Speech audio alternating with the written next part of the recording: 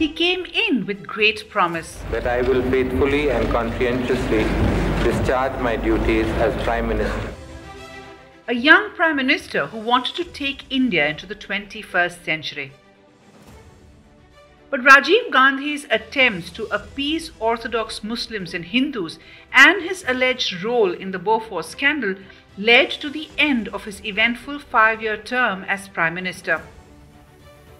Rajiv's political inexperience saw him fritter away the historic mandate he had received in the 1984 elections, and he opened the doors for the first minority government in India.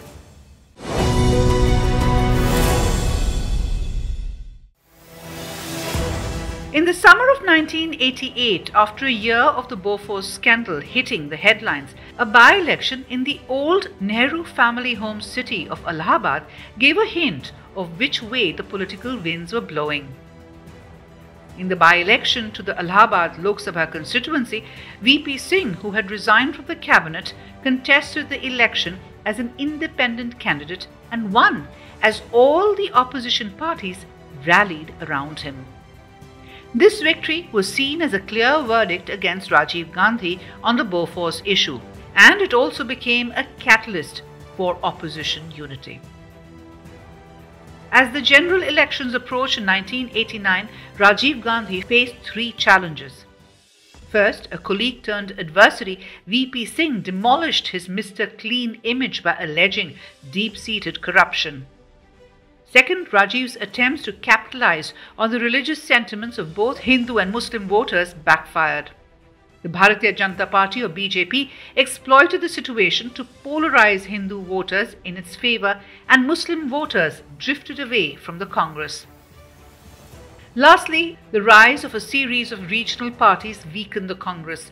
In large parts of the country, Andhra Pradesh, Karnataka, Tamil Nadu, Kerala, West Bengal, Tripura, Assam, Punjab and Haryana, the Congress lost power to opposition parties.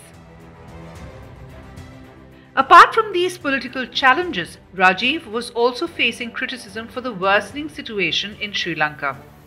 Hundreds of Indian soldiers were being killed as they were sent to the troubled north of the island country, ostensibly on a peacekeeping mission as the Indian Peacekeeping Force, or IPKF. Here they were facing Tamil rebels and fighting in a foreign country. This would have devastating consequences in years to come, with Rajiv Gandhi's assassination. Meanwhile, in the run-up to 1989, even as Rajiv was facing all these challenges, the opposition was strengthening its case. V P Singh's Allahabad victory seemed to have galvanized them.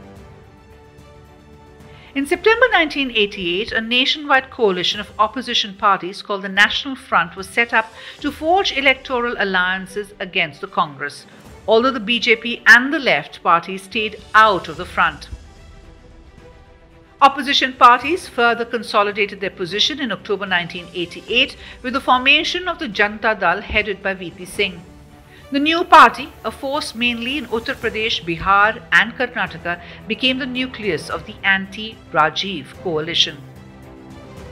But the National Front realized that it needed the BJP's support to defeat the Congress in the Hindi-speaking states.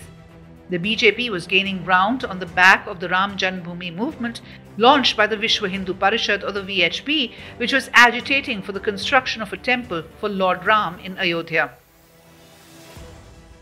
Meanwhile, the Babri Masjid Movement Coordination Committee, an organization of Muslims, demanded that the dispute be settled in court. The situation was tense. Communal sentiments were inflamed and riots broke out across the country.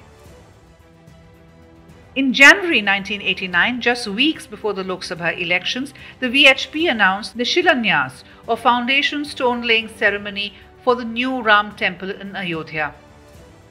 It also said that processions would take place where bricks inscribed with the words Shri Ram would be carried through the streets. The VHP thus took the campaign for the proposed Ram temple in Ayodhya to villages and cities across the country. Unnerved by the growing tide in the BJP's favor, Rajiv once again played the Hindu card. On the 3rd of November 1989, he launched the Congress campaign for the Lok Sabha elections from Ayodhya and promised to usher in Ram Rajya if re-elected. Then, in a very controversial move, the government allowed the VHP to perform the Shilanyas in Ayodhya, which further alienated Muslim voters from the Congress. While Rajiv desperately wooed Hindu fundamentalists, things weren't easy for Singh either, and he too felt compelled to cooperate with the BJP. The Lok Sabha elections, held from the 22nd to 26th of November, were a tightrope walk for him as he tried to balance the equation between the Janata Dal and the BJP. To secure Muslim and secular votes to start with, Singh's Janata Dal did not forge an alliance with the BJP. Instead, the two parties opted for a seat adjustment understanding in the Hindi-speaking states to prevent a split in the anti-Congress vote. The elections delivered a hung parliament.